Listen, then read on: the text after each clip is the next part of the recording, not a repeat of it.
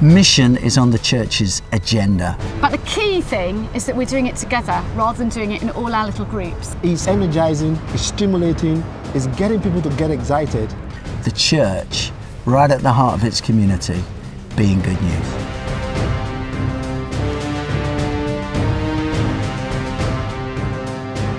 I'm convinced that the church is the key to transforming any community. Hope is just an excuse for the church to come together to be the church within communities. Most of us will do things that maybe we wouldn't have dared to do on our own, but we will again dare to do them because we can do them with somebody, we can do them together, we can do them in a supported way. So if you mix all this together, you are creating a tapestry, an amazing carpet that is being woven, which is the beauty of working together, and it's the beauty of unity, and it's the beauty that hope brings.